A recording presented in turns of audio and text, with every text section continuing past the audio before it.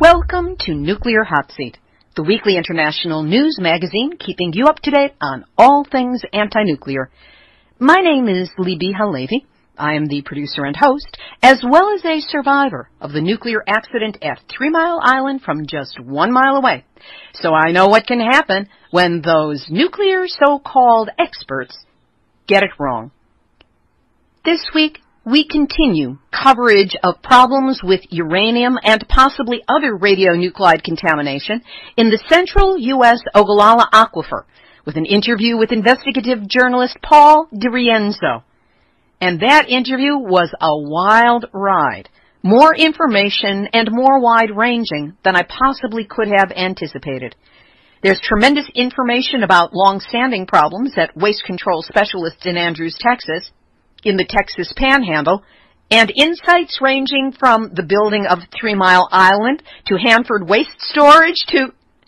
Well, you're going to have to listen, because this is one of the most evocative interviews I've experienced in all 4 years of Nuclear Hotseat. We'll also receive our 7th lesson on social media super tricks, weekly quick tips on how to get the most out of your anti-nuclear online presence. Once again with the irrepressible Dave Parrish of Operation Save the Earth. This week, why we all must get over our fears of Google+. And there will be a progress report on the fix of the nuclearhotseat.com website. Yes, progress. It's being made. I'll tell you all about it. All that and our regular numbnuts of the week, activist shout-outs, and more nuclear information than every Kardashian in the world combined has ever heard. All of which will be coming up in just a few moments. Today is Tuesday, September 1st, 2015, and here is the week's anti-nuclear news. Last week, Nuclear Hotseat reported on a study just issued by the University of Nebraska, which examined EPA and USGS data on over 275,000 water samples from 62,000 sites in the central and western United States. It found uranium contamination at levels 89 times the EPA maximum contaminant levels in 2 major aquifers in the central U.S. that provide drinking water for 6 million people, as well as 40% of the water used to irrigate the crops in 8 states. Additionally, aquifers in California's Central Valley, our breadbasket, showed concentrations at 180 times the uranium contamination allowed by EPA maximum standards. The cause was linked to nitrate fertilizer use that made uranium existing in the environment water-soluble. But there are other nuclear sites adjacent to the aquifers that are highly suspect, and an article has just come out enumerating problems at one of them, Waste Control Specialists, or WCS, in Andrews, Texas. This is the site that has been receiving the waste that was supposed to go to the waste isolation pilot plant in Carlsbad, New Mexico, that has been closed for over a year and a half now, because of an explosion involving nuclear materials. Among the issues at WCS, burying radioactive waste from nuclear power plants from 36 states in a hole that environmentalists say is atop the Ogallala Aquifer, the second largest in the world, as well as political manipulations and intimidation tactics that got the waste repository permitted in the first place. An article has just been published on the website whowhatwhy.org by investigative journalist Paul DiRienzo that goes into the details about WCS, and we will be speaking with Paul in detail during today's featured interview. Fukushima nuclear waste has again been detected along the Southern California coast. Woods Hole Oceanographic Institution's Center for Marine and Environmental Radiation last week released test results from a water sample taken on April 4th, 2015, just over a mile off the coast of Del Mar in California. That's located about 15 miles north of San Diego and 100 miles south of Los Angeles. Both cesium-134 and 137, the fingerprints of the Fukushima accident, were found in the sample that had 8.4 becquerels per cubic meter of salt water. Results for other Fukushima Daiichi-derived radionuclides were not posted. According to Woods Hole scientist Ken Buessler, As the plume begins to arrive along the west coast, it will actually increase in concentration. No public agency in the U.S. is monitoring the activities in the Pacific. Without careful, extensive, consistent monitoring, we'll have no way of knowing how much radiation from Fukushima is reaching our shores and how it could affect life in the ocean. What Buessler does not mention is that life in the ocean, the Pacific Ocean, has been dying at a shocking rate, and that radiation from Fukushima was found in the kelp and in the fish less than 1 year after the emergency began. No word as to how these earlier measurements or the catastrophic die-offs in the ocean are being factored into the Woods Hole measurements. In a related story, of 46 recently weaned northern elephant seal deaths reported by the San Francisco Bay Area's Marine Mammal Center between April 20th and August 1st of this year, a leukemia-linked disorder was listed as the cause of death in 16 of them, over 1/3 of the total. The disorder, referred to as DIC, does not occur by itself, but only as a complicating factor from another underlying condition, usually in those with a critical illness, and frequently in those with acute promyelocystic leukemia. In humans, leukemia is known to frequently be caused by exposure to radiation and usually shows up within 3 to 5 years of exposure. It has been 4 years since Fukushima, and this is now showing up in the seals. Up to Washington State, where, according to a leaked internal report, a nearly completed government facility at the Hanford site, intended to treat the radioactive byproducts of nuclear weapons production, is riddled with design flaws that could put the entire operation at risk of failure. A technical review of the treatment plant identified hundreds of quote-unquote design vulnerabilities and other weaknesses, some serious enough to lead to spills of radioactive material. Hanford, in eastern Washington state, is where much of the nation's plutonium stockpile originated. It's also where millions of gallons of high-level radioactive waste are stored, much of it in leaky underground tanks. And with all of the problems, the plant is regarded as one of Hanford's most successful projects. And yes, given that that is Hanford, that is what passes for success. A Sacramento, California Superior Court has denied Boeing's motion for a summary judgment in a lawsuit over demolition and disposal of radioactively contaminated structures from the site of a partial nuclear meltdown near Los Angeles. Boeing had claimed that the California Department of Toxic Substances Control has no regulatory authority over the demolition and disposal of radioactively contaminated structures in the nuclear portion of the Santa Susana Field Lab in Simi Hills, which is 30 miles from downtown Los Angeles and not far away from my neighborhood. The lab had tested small-scale nuclear reactors, rocket engines, and fuels, and suffered a partial meltdown in 1959 that not only has never fully been cleaned up, but was not publicly revealed until after an investigation after 3 Mile Island happened in 1979. So Boeing, no fox in charge of the hen house rulings for you. Another sign that 3 Mile Island's nuclear facility may be heading towards shutdown, and that is that at a key energy buying auction held by PJM, which is a regional transmission organization that coordinates the movement of power in all or parts of 13 states and the District of Columbia, nobody bought any of TMI's electricity. It's got the cooties. As a result, there is rampant speculation that Exelon may be considering closing TMI, as it is also considering closing 3 of its nuclear facilities in Illinois. Hoo-yah! And a story by our movement's esteemed eminence grise, Carl Grossman, which appeared in the Ecologist.org. Boeing Company last week received approval from the U.S. Patent and Trademark Office for an airplane engine that combines the use of lasers and nuclear power. This is numbnuts adjacent.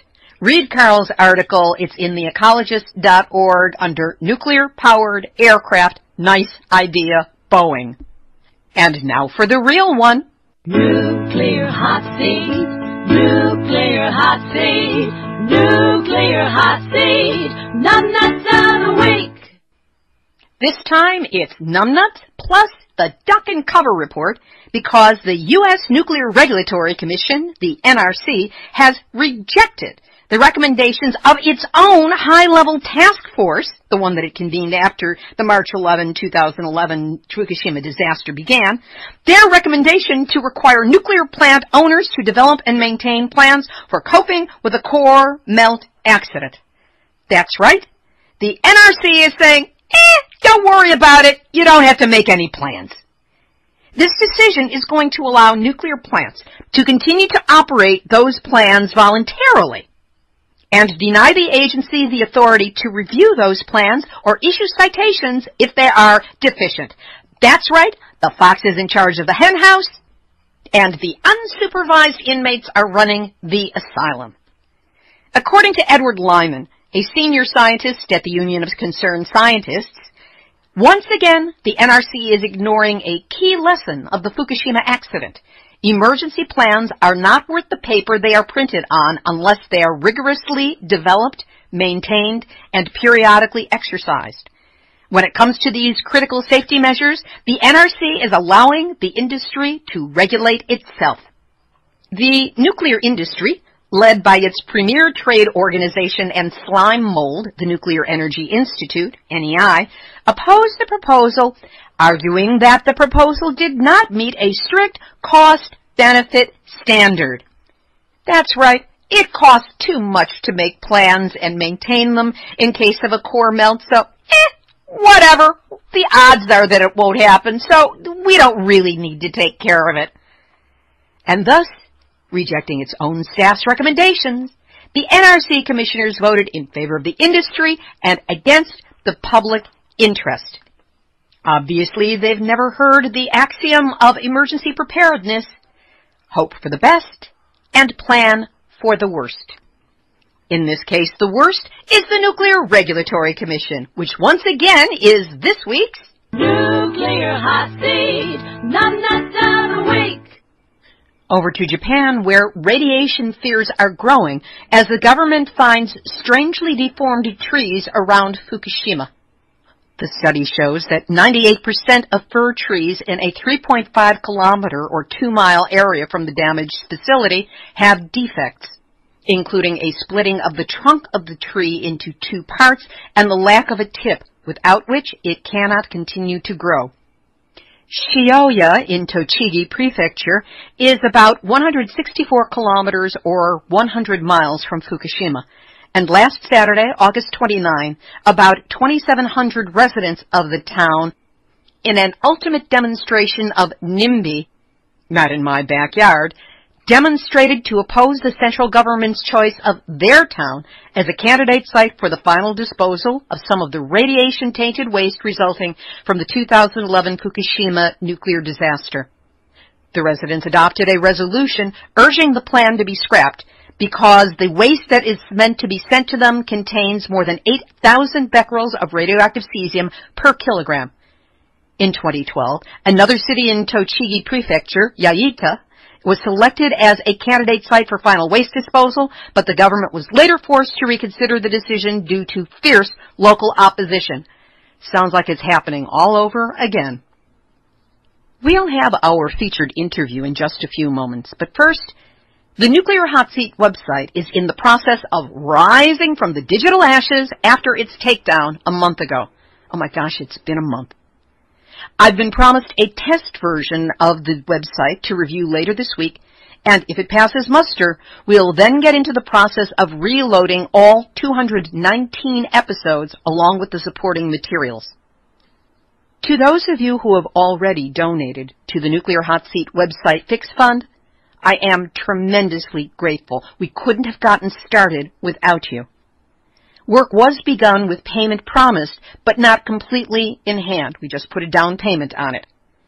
As of now, we have raised close to 3/4 of the funds necessary for this improved, more functional, and completely enclosed in a nuclear containment-worthy vessel strength security site, so we never have to go through this problem again.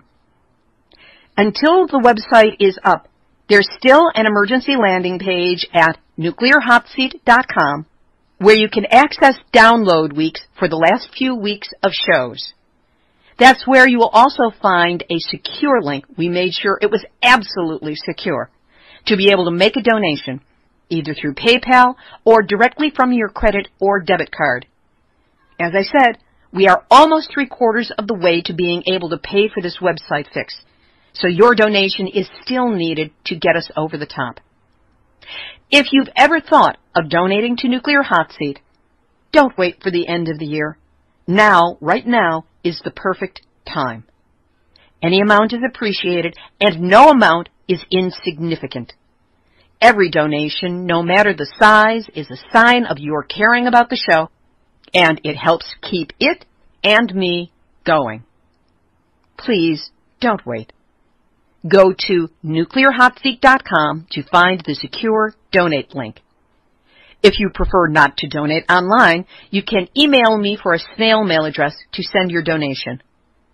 Know that I really am deeply touched, not only by the generosity of you, the listeners, but the notes of support that I have received during this time have been truly touching. They have moved me. So again, go to the truncated but still functional nuclearhotseat.com website, and whatever you can do to help, thank you. Sometimes I get lucky, and an interview surprises me in a good way, as this one surely did. I spoke with investigative journalist Paul DiRienzo, intending to focus on his recent, at that point not yet published, but it has been now, his recent story regarding the waste control specialist site in Andrews, Texas, which I cited earlier in this program. What I did not expect was the direction, or the many directions, that the interview took from the start, how it galloped off to reveal a wealth of unexpected historical information on the nuclear industry, specific build sites, and all kinds of other manipulations. Now, you're going to hear me struggling on more than one occasion to get the interview back on track until I realized that what was coming forth was much better than anything I could have anticipated or imagined, and so I just let the thing ride as I surrendered to the informational force of nature that is Paul DiRienzo. So fasten your seatbelts, because it is going to be an amazing ride. Paul DiRienzo, welcome to Nuclear Hot Seat. Thank you. First of all, give us a sense of your background as an investigative journalist. Oh, I've been writing about these kind of issues for many years, since I was basically in my 20s out of the University of Wisconsin, and I've been living in New York City, where I was born and raised, for many years. And when you say these kind of issues, could you be more specific? My father was one of the people who invented the nuclear power reactor. Oh. And so I grew up around nuclear power reactors. I grew up when they were being constructed, often visiting as a child, and I worked in high school summer jobs on 3 Mile Island and many other nuclear power plants. And my father, who's approaching 90, we have dinner every week, and he tells me stories from his storied career many times. So it sounds like you came from a very pro-nuclear background. Well, you know, he grew up in Brooklyn, next to the Brooklyn Navy Yard. During World War II era, he came to adulthood and was a little young for the draft, but felt that he had to do his part because he missed the draft. And he worked in the defense industry, usually beginning with the Brooklyn Navy Yards. Working as a metallurgy, he became enamored with metallurgy. He went to Brooklyn Polytechnic, which is Metro Tech, part of NYU, and studied chemical engineering. When he left the school, he went on to work for various defense contractors, but became more and more interested in power generation. That seemed to be the future. And there was a lot of openings for young people in the nuclear area because it was just starting out. And he looked at it as a power thing and always felt that he chose power over defense. But I think years later, looking back, it was harder now to see the distinction. But it was a different era. He had some interesting early things in his career, and then he wound up going to Hanford where he worked on building the emergency core cooling system of the N reactor, which was the first dual-use reactor in the United States that made both plutonium and electric energy, and it was the first large-scale nuclear power plant ever built. And he was 30 years old, and nobody knew how to build one. And they pretty much gave him the freedom to do anything he wanted. And he figured out how to build it without much help or assistance. So it sounds like with all of this nuclear background within the family, you would have been raised with a bias towards nuclear and supporting it, or is that not the case? Not the case. My dad, I was just talking to him yesterday, and he said he always saw nuclear power as a transition to something else in the future. It was never going to be something in and of itself because it's too expensive. It's too expensive to build nuclear power plants. Generating electricity from nuclear power plants is too expensive to use as broadly and widely as some people think it should be used. The insurance costs and the construction costs and the cost per kilowatt of electricity are prohibitive. But he felt it would have been a transitional time. And you have to remember that in the 1960s, in the United States, economic growth was similar to China today. People grew 5, 6, 7% or more economic growth. It looked like there was going to be a shortage of electricity. And it turned out with the oil embargo of the early 1970s, in fact, there was an overproduction of electricity. And ever since the 1970s, the United States has declined, actually. Per capita energy consumption has been steadily declining, and they're taking apart nuclear power plants and retiring them, and they're taking apart some of the coal plants and retiring them. So there's not as much need for electricity as there seemed to be in the 1960s. Let's take this around to your recent investigation of WCS. What led you to this investigation? It was I wrote several stories. I've been writing for whowhatwhy.org, which is a blog site, a news blog site, and had asked me to put down some of the things that I'd learned in written form. And I wrote an article basically informed by my dad's experience building the N reactor in Hanford. That was the first one, and it was pretty much a history of plutonium production in the United States. The second article that I wrote was about the explosion at the Waste Isolation Pilot Plant, or as Secretary Moniz has called it, the thermal event. In the kitty, I was asked by the New Mexico Environment Department to call it as it was called by the Secretary, a thermal event and not an explosion, having to do with kitty litter. And then the third story, which is really informed more by the fact that I was tracing I was writing about the N reactor, and then I realized, to write about a reactor, you have to write two things. You have to write about where the waste from the reactor goes, and you have to also write about where the uranium that used to fuel it comes from. My first story was about where the uranium goes, and it actually went to a place in upstate New York, near Buffalo, which had been a center of the Manhattan Project. And there are several, somewhat secret military waste dumps outside of Buffalo, New York, including, if you've ever heard of the story of Love Canal. Yes. Love Canal was sold as a toxic waste dump by a company called Hooker Chemical, but Hooker Chemical, if you look into it, barely exists outside of it as a front of the United States government, and it was not doing chemicals, it was doing nuclear, and there were tons of reports of uniformed men in the middle of the night using army trucks and dumping unlabeled barrels for years in that trench. And the barrels are known to have contained radioactive materials? Well, there was not much of because it's so dangerous, nobody will dig in to excavate the dump to find out what's there.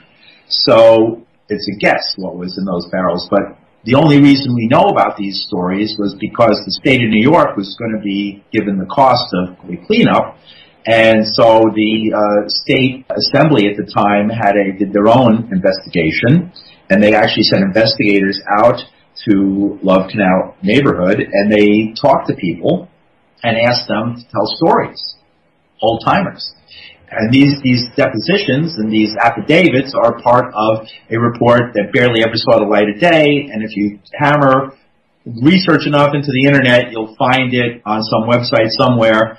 It was Stanley Fink, member of the State Assembly in New York State at the time, who did it, and it never saw the light of day. the report. But I found the report and read it, and it was fascinating to read one after another stories from these old-timers who were patriotic Americans who really didn't know what was going on. They just said, how come I saw Army trucks backing up to the edge of that canal and guys in uniforms getting out and dumping unlabeled barrels in there night after night after night for years? Like, there's a lot of things going on. Love Canal was never really investigated. It was never, there's a couple of articles written about it. You don't see any books about it or anything. Very little is known about it. But 3 Mile Island, you'd think 3 Mile Island was a huge disaster, that was an accident and affected all these people. Look up books. No books were ever written about it. Very little investigation about it. Only one. It was by Mike Gray, and I was 1 mile from 3 Mile Island when it happened, so this has been a particular area of interest of mine. Right, there's very little known, and I know, listen, my dad designed 3 Mile Island. He designed 3 Mile Island, he designed its twin, which is over in New Jersey. Which one in New Jersey? Oyster Creek. See, 3 Mile Island 2 was really supposed to be Oyster Creek 2. And the reason it wasn't built was because the construction unions in New Jersey tried to shake down the electric company, GPU, General Public Utilities, and the president of the company was a former lieutenant commander in the Navy and top assistant to Admiral Rickover, wasn't the type of man who allowed what he considered mafia New Jersey construction unions to tell him what to do. So he moved the reactor to 3 Mile Island, and my dad warned him not to do it. He said it's dangerous to do that. It was built for the beach, and you want to move it to a mountain. And he said, you will move it where I tell you to move it. My dad left the industry soon after that. He wasn't going to go through that again. This is all tremendously fascinating and points to at least 3 other interviews I want to have with you. But let's bring this back around to WCS. The thing is, it's all one big story. It's one big story that traces back to the big nuclear test at Bikini Island in 1946. That's where these guys all started. Okay, but switching the focus for the sake of this program and this interview, let's go into the history of the site as you uncovered it, some of the political pressures that were placed upon the people in the area and why they were placed in order to get this site built in the first place. I talked to people who live in that community, and they were not all in favor of building a waste dump in Andrews, Texas. And some of the people there who were basically poor people, oil field roughneck, descendants, and people who worked in the oil fields, many would call trash or whatever, and they were good people. They knew the dangers of such a dump in their community, and they didn't want it. And they started working against it. But, as soon as Harold C. Simmons purchased the company, which was losing money, then, people like Kent Hansen, who was the only person ever to defeat George W. Bush in an election for his Congress, George W. Bush's first time he ran for office, and who is portrayed in the movie W by Oliver Stone, he, became a lobbyist for WCS. And once these people got involved, these big money people, and, Harold C. Simmons was the guy who financed the swift boat attack on Kerry, and he was the guy who owned Halliburton when Dick Cheney was the president of the company, a company that got $40 billion in contracts in Iraq, and was written about for its still mostly top secret activities in Iraq. He also tried to buy Lockheed, which is at the time the largest defense contractor in the country, but was frustrated in that. And he also bought the National Lead Company, which was accused and sued for lead paint and poisoning children with lead, and whose main lawyer was Gail Norton, who became George W. Bush's Secretary of the EPA. There's a $30 billion fund that is collected by the government. Many electric ratepayers, if you ever look at your electric bill and wonder what some of those charges that you don't understand at the bottom of your bill are, well, $30 billion from ratepayers and other sources have been collected into a fund to dispose of nuclear waste. And that $30 billion is just waiting for billionaires to make billions more. So that brings it around to Harold C. Simmons again. He died a couple years ago. Yeah, I know that, but what year was it that he actually purchased WCS? 94, 95, in the mid-90s. And one of the things that we've discovered here at Nuclear Hotseat is that Initially, it was shown that WCS was on top of the Ogallala Aquifer, but Harold C. Simmons was on the board of Texas Tech, and he went to them to say, why don't you do another geological survey of the aquifer and tell us where it really ends? And when the new maps came out, surprise, surprise, WCS was no longer on top of the aquifer. It was marked as about 6 miles away. Texas Tech University's chancellor was Kent Hance, who went on to be a lobbyist for WCS. So it's all tied together, and it was in everyone's best interest to fudge it around the edges. The community people, poor community people who didn't want it, were going to stop it until these people got involved. And then when they would go to the community meetings, all of a sudden there were all these, like, dudes hanging around saying, calling them the B word.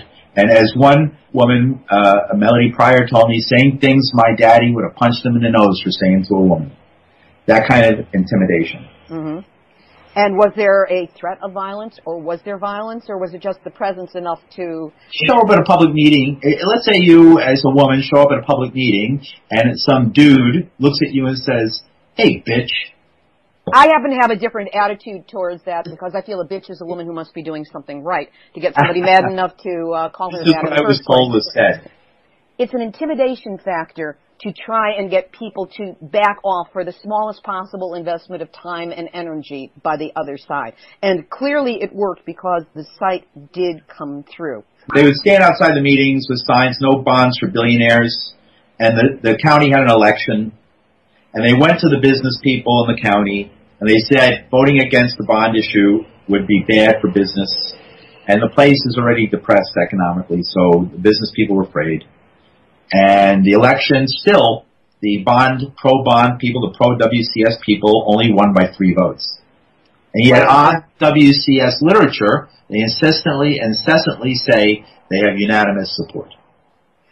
Well, of course, they're always going to play around with the wording, because that's one of the ways that they create the illusion of what it is that they're doing. So let's move this along. They got their license. They originally were allowed to take the waste only from Texas and Vermont. How did they expand to the point where they're taking the amount of waste that they're taking now? It was a compact between the state of Texas and the state of Vermont. WCS originally didn't take nuclear or radioactive waste, or low-level nuclear waste as they call it. It took PCBs. And a matter of fact, the PCBs came from the Hudson River here in New York. So there's a division going on between environmentalists in the Southwest and environmentalists in the Northeast. Environmentalists in the Northeast want nuclear power plants like Vermont Yankee decommissioned. It's been decommissioned, ripped down, and then its radioactive parts sent to the Southwest to be buried. The people in the Southwest, many of them, the environmentalists, don't want it there. So there's actually a division between environmentalists in the West and the East on this matter. And it was supposed to be a compact between Texas and Vermont, where Vermont would pay money to Texas in return for Texas taking its waste. The license was constantly upgraded and changed to now WCS is taking radioactive waste from 36 states around the country. And now they're asking to extend their license to accept high-level waste, which is spent nuclear fuel from nuclear reactors, which was supposed to go to the Yucca Flats in Nevada. But Yucca Flats will probably never take it, because the senator, Harry Reid, didn't want it in his state, and he put the kibosh on it when he was majority leader. And so they lost that. WIPP, Waste Isolation Pilot Plant, another multi-billion-dollar, highly engineered underground site. Who knows when that'll ever open after the thermal event that occurred. And so that leaves, there's a couple of other private sites that can't take as much waste or are being closed down. There's a couple of, like Richland, Washington, there's a government site, and the people there don't want it up there, so there's fighting about it over there. So that leaves WCS as almost the only site in the country, really, that can take this stuff.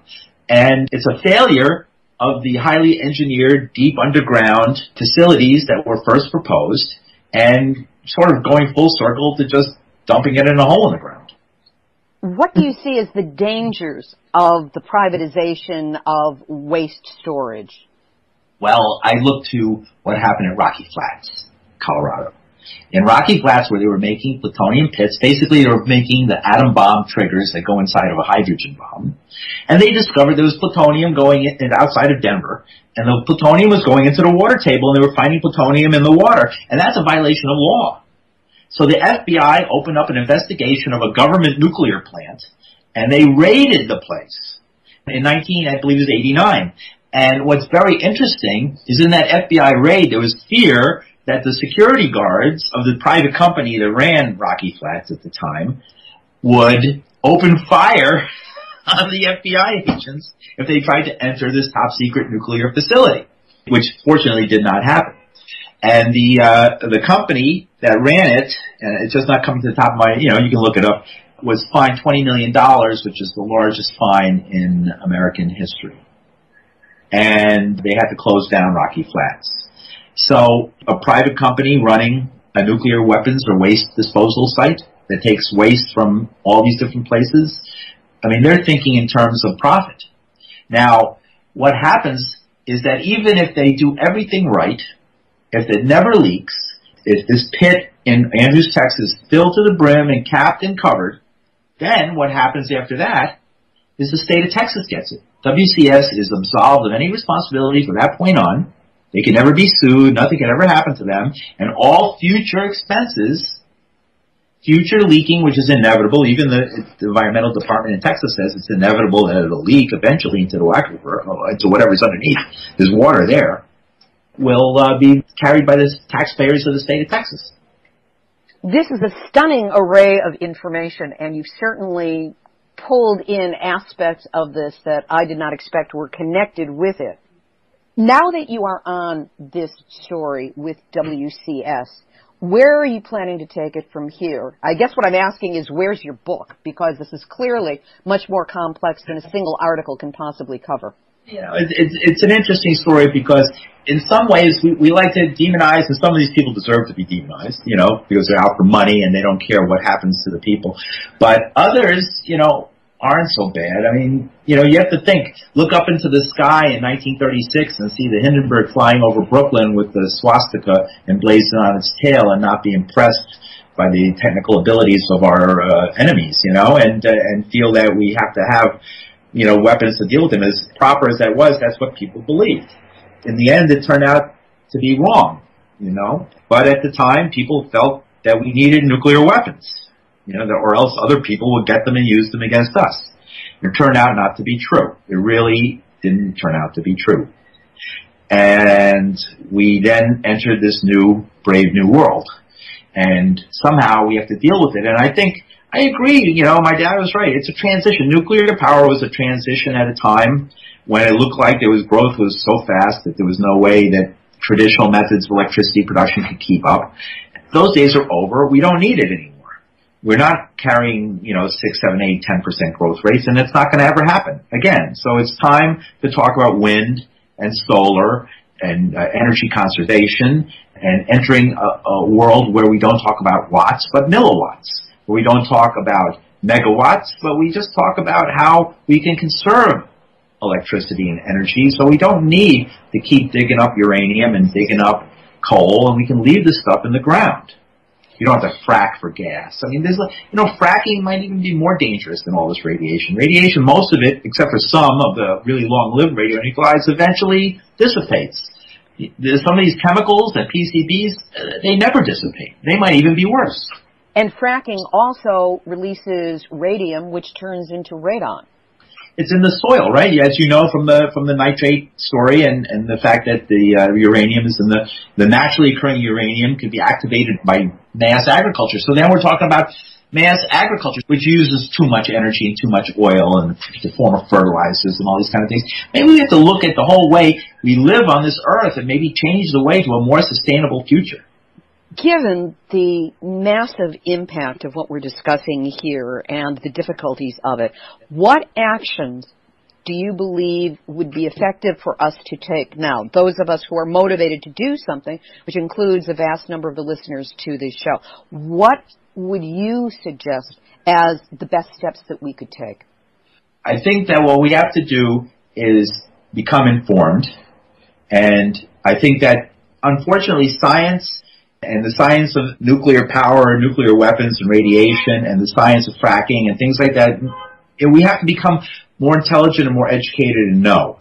And we can't be afraid and fear this knowledge. I feel that the American educational system has to be revamped so that people can learn not learn in terms of what skills they can provide to corporate America, but learn in terms of how they can become thinking citizens and can make proper decisions. We're not teaching people the wrong thing. I'm a teacher. We're just not teaching them the right thing. And it's time to teach people how to be self-actualized people who can self-organize and not just turn them into roboticons. We're there to do the bidding of whatever the economy of the next generation is. We have to really start thinking and planning and deciding where we want to go, not just in our country, but the world, because the radioactive waste and pollution and carbon dioxide and all these things don't know borders. They go everywhere. They cross over. So it's a global problem that has to be settled in that way. And we have to surely talk about disarming our nuclear weapons establishment of the United States and Russia. Our threat isn't Iran or North Korea or a country with a half a dozen nuclear bombs. Our threat is the 6,000 bombs held between Russia and the United States, which are capable of, yet still capable of destroying the world. And we have to get rid of those instead of doing what President Obama and the Republicans both together are doing, which is talking about building even more of these things. You know, they want to have stockpile stewardship. They want to rebuild and modernize the nuclear armaments. They want to spend $1 trillion doing that. That is a long way to go. Paul, this is fascinating, and I will want to speak with you again. But for now, what is a way for people to follow your work if they wish to read any of the articles you have created, or this new one that is going to be published it's going to be published on Monday. We're speaking just before that. The show will be up on Tuesday.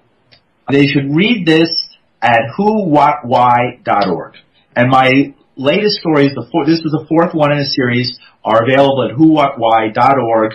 I'm usually under Earth, but you can just search my name, Paul DiRienzo, DeRienzo.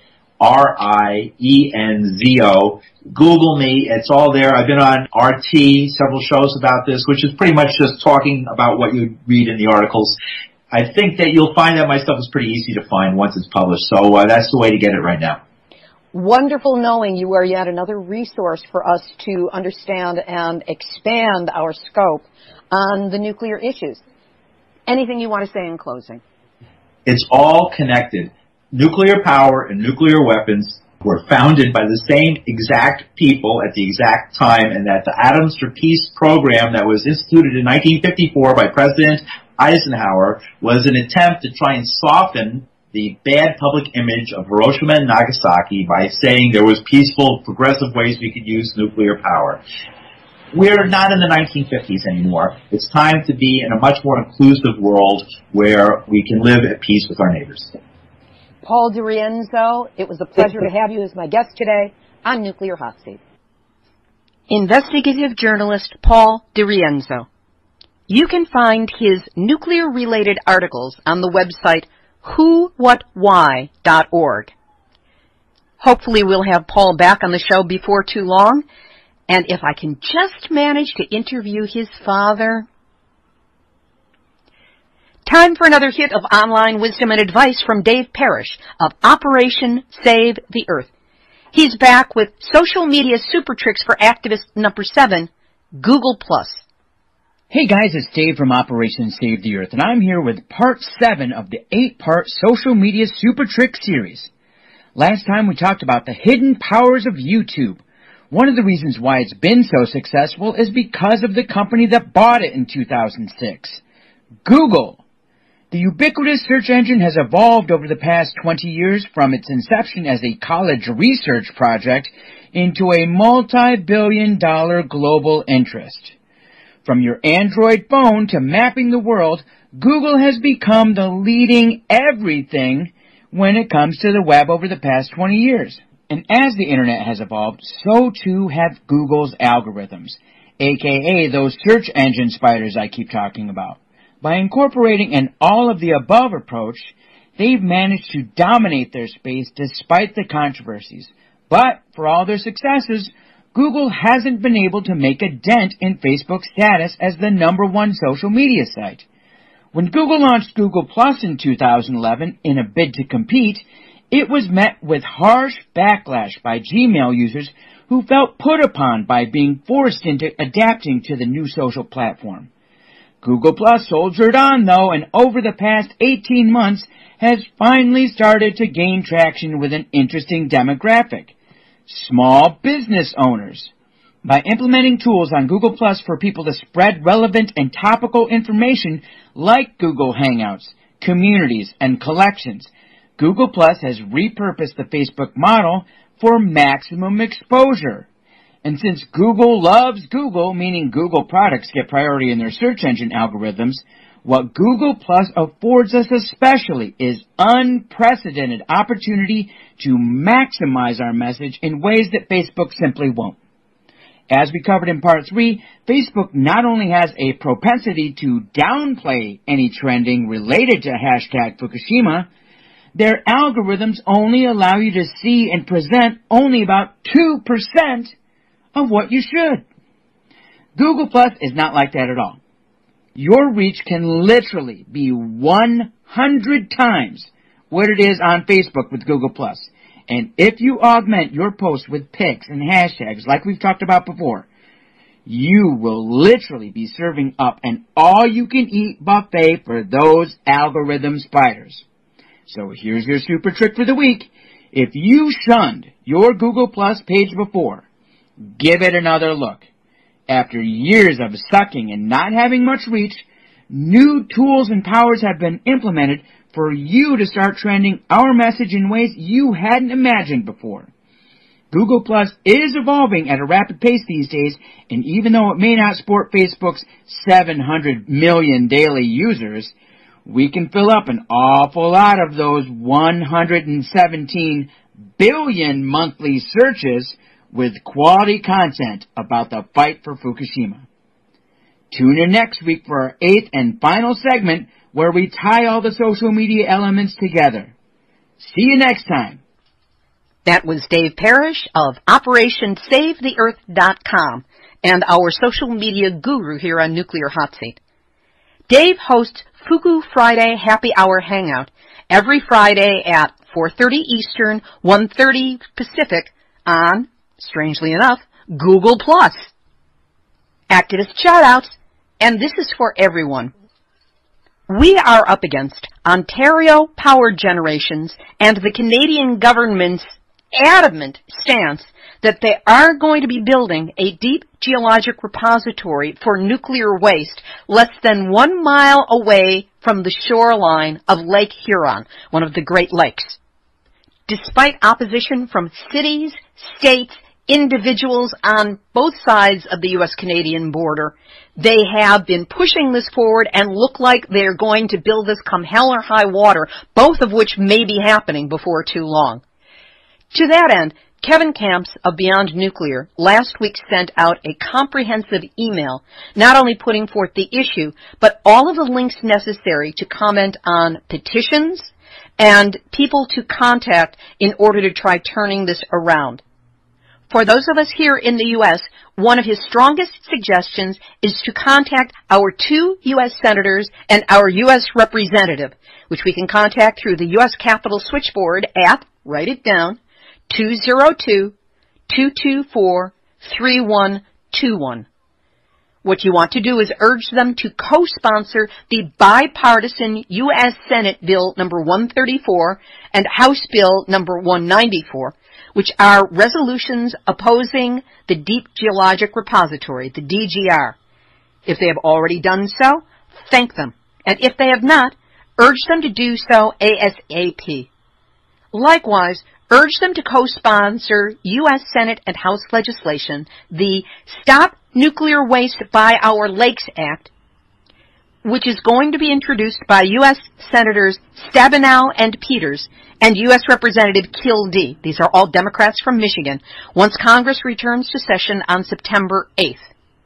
The Stop Nuclear Waste by Our Lakes Act will invoke the 1909 Boundary Waters Treaty and mandate the U.S.-Canadian International Joint Commission to undertake a comprehensive review of the DGR proposal.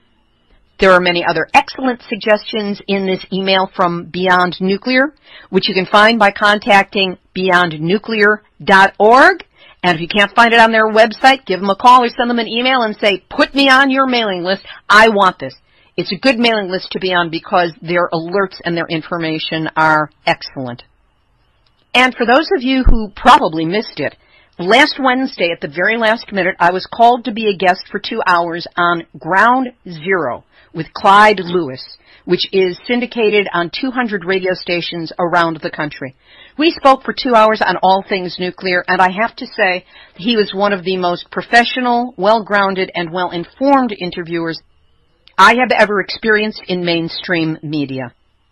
Once the website is up and running, I will of course have it there, but until then you can access the show at groundzero.org, and the title is Hydros-Fears. Hydros-Fears. Very clever. Just scroll down a couple of beats on there and you will find the link. And I think you will appreciate it. Here's today's final thought. A question that's been bantered about in the past week on Facebook has been whether or not Japanese Prime Minister Shinzo Abe, who I usually refer to as Abe Baby, but whether he has cancer. Despite one YouTube video reposting of a popular, if over-the-top radio personality stating that this diagnosis is an absolute fact, there is no verifiable information that he is battling cancer. However, since there was smoke, I decided if I could see any kind of a fire. In part, that's because before this dust-up on Facebook, I'd recently seen a picture of Abe taken on June 8th at the G7, marked down from G8, summit in Germany. In that picture, he appeared puffy, overweight, ashen, drained, and moon-faced. At the time, I posted the rhetorical question, has Abe been ill? Thanks to my friend and his sister activist Kathy Iwane, who lived in Japan with her husband until Fukushima happened, and who is fluent in Japanese, I learned that there have been a number of stories in what Kathy labels well-read weekly magazines that point to the possibility of illness. There was a report at npn.co.jp in September of 2014 claiming that Abe was suffering from pancreatic cancer and taking loads of medications, including steroids, with the deleterious side effects like moon face. More recently, Matome Naver published a summary from multiple magazines with stories on Abe's allegedly failing health, and another publication, Real Live magazine, published its own story. Then just this past week, on August 26th, the weekly magazine Shukan Bunshu published a report that Abe rushed to the bathroom during a meeting on the night of June 30th and vomited blood. The very next day, August 27, the Office of the Prime Minister said that it had sent a letter of protest to Shukan Bunshum for false reporting. Abe's letter criticized the magazine for, quote, an extremely malicious act of slandering by carrying groundless reports and giving a false impression to its readers, end quote, and urged it to retract the article and issue a correction. Abe's office said it is also considering taking legal action against Shukan Bunshun. But according to media reports, Shukan Bunshun's editorial department said what is written in the article is its position and they are standing by it. What we have here so far is a he said, she said situation. But there are a few other points to consider. As regards Abe's physical condition, the weight gain, puffiness, and reported steroid use, I did research that showed that steroids are listed as a common treatment for cancer, and side effects for steroid use can include changes to your face, a swollen or puffy face, known colloquially as having a moon face, increased appetite, which results in weight gain. Steroid use can also lead to changes in mood and behavior. You may feel more anxious and emotional than usual when you take steroids. Just what we want to see in a world leader, eh? So what have we got? Some physical symptoms, some circumstantial evidence, some suppositions, some overblown claims at the edges of the anti-nuclear movement, and the big question: does Shinzo Abe have cancer? The only accurate answer we have right now is we don't know. And if, hypothetically speaking, Japan's Prime Minister is suffering from cancer, would it make any difference? Would it change his policies towards Fukushima? Probably not. Towards the restart? He's got too much invested there. Would he be forced to leave office? Doubtful. Until and unless he's either voted out or they pry the positions from his cold, dead fingers. Now, in reporting all of this, do I wish cancer on Shinzo Abe? No. Not on Abe. Not on anyone. So all we have right now is rumor, noise, circumstantial stuff, and curiosity about what is causing Abe's physical symptoms.